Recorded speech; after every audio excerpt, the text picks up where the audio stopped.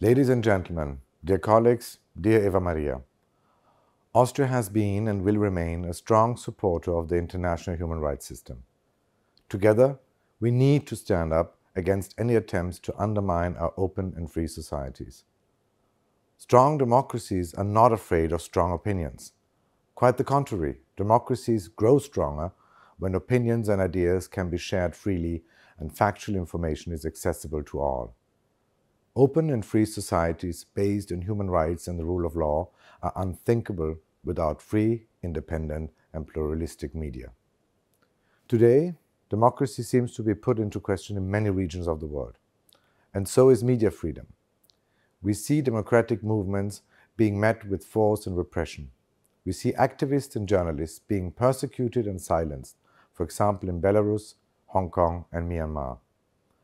Around the world, media workers are subject to physical attacks, kidnapping, torture, and harassment, offline and online. Women journalists are particularly exposed to online harassment. The number of reporters jailed for their work hit a new global record, and in the past 12 months alone, 46 journalists were killed in connection with their work. What is more, 9 out of 10 of these killings go unpunished. As political leaders, it is our duty to join forces and put an end to this appalling immunity of attacks on journalists. Austria has therefore placed the promotion and protection of freedom of expression and the safety of journalists at the center of its human rights agenda. Ladies and gentlemen, today, increased violence against journalists requires fresh momentum and renewed commitment to protect and defend media freedom, freedom of expression, and the safety of journalists. Against this worrying background, Austria pledges the following. First, Austria will host a high-level ministerial conference in November this year.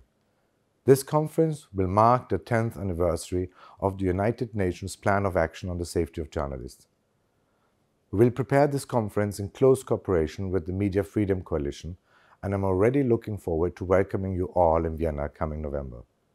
Together, we have to make sure that this action plan of the United Nations remains the blueprint of our common efforts to prevent, protect, and persecute crimes against journalists and free media, also over the coming decade.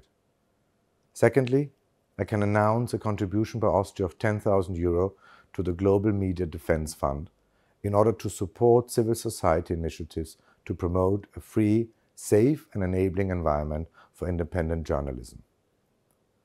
To conclude, I would like to thank Eva Maria and Estonia, as well as the co-chairs of the Media Freedom Coalition, for their efforts and initiatives. Together, we will continue to fight for media freedom and for free, independent, and pluralistic societies. Thank you very much.